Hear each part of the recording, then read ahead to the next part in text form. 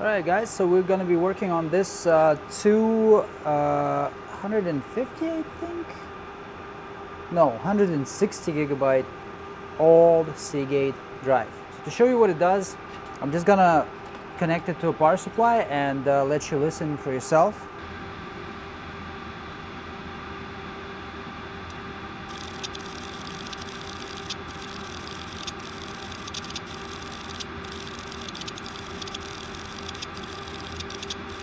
So it makes these sounds, and with the drive being as old as it is, I don't really know what they're tied up to, but the most logical thing would be to test, to have a look at what the head assembly looks like.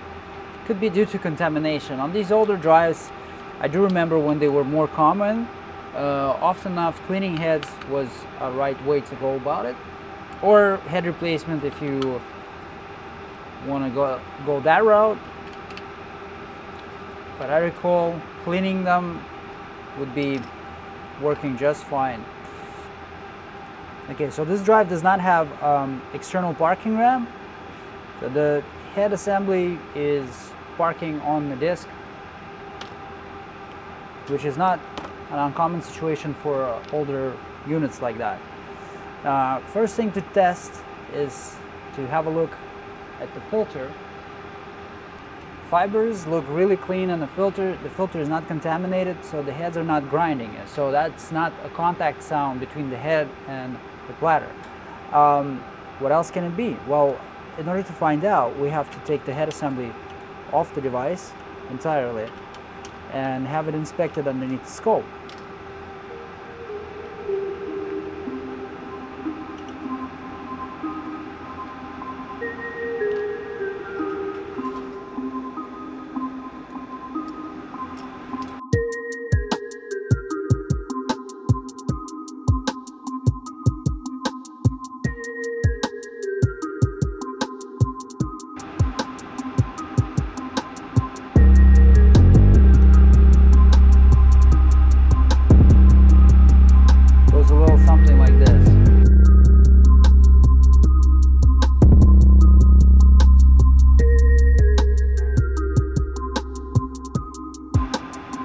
I wouldn't believe that because of that smudge, the drive is making these noises. I don't have an exact match for this guy, right? So this model is ST31600218, and this one is ST31120026A. The boards also are slightly different. This board has EEPROM and this one does not. But would it be a better call to wash the original heads and launch them in the unit once again?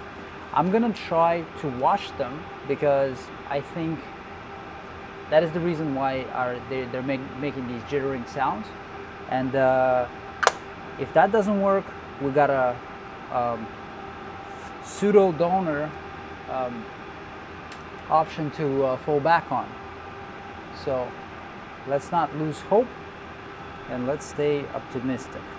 I can clearly see the mark that is on the head 0, you know, and if I can see it,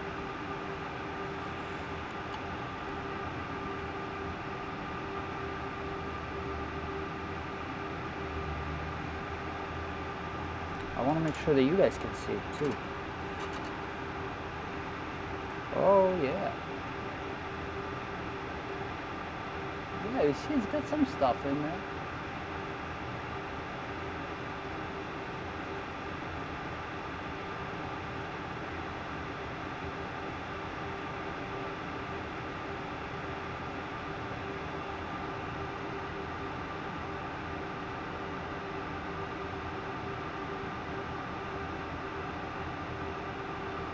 No, that's too much light.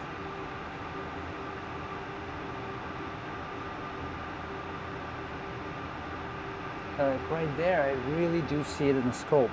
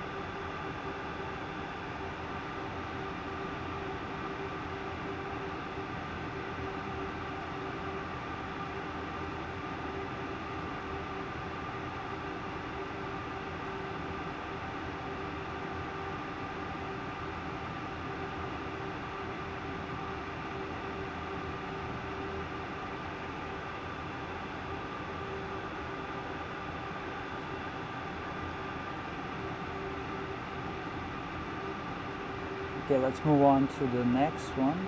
I want to wash them all just so that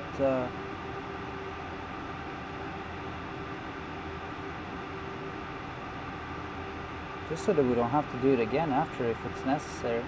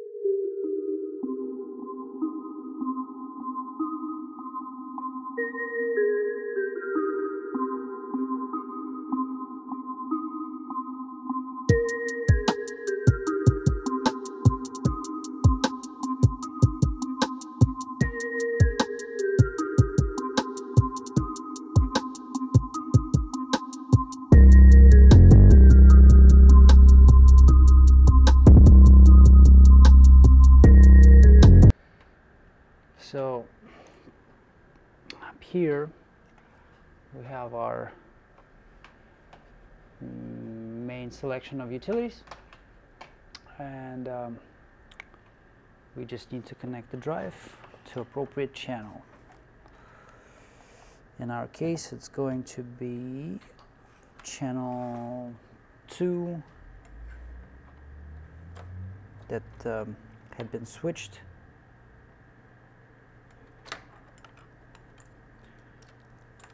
to parallel ATA. Just get the cables. These are the cables. This is our drive.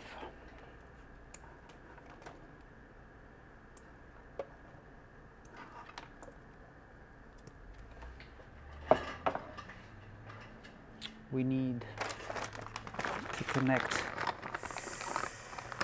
the terminal.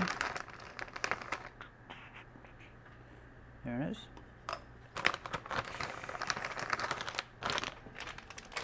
For the terminal, we need some USB cables. These are really good. Gold plated with ferrites for clean signal.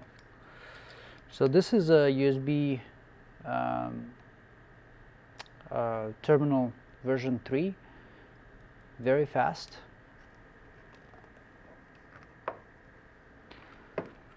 Okay, now it is connected. Power up.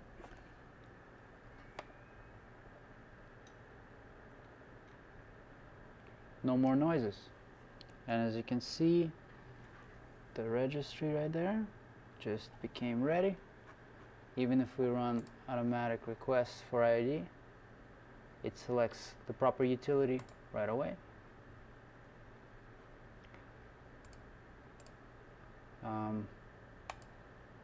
Terminal, gonna select that. As you can see, the ID is all set. So let's go back. Now we're gonna enter the data extractor. And in the data extractor, we're gonna create a new task. It's important to know what heads are in use.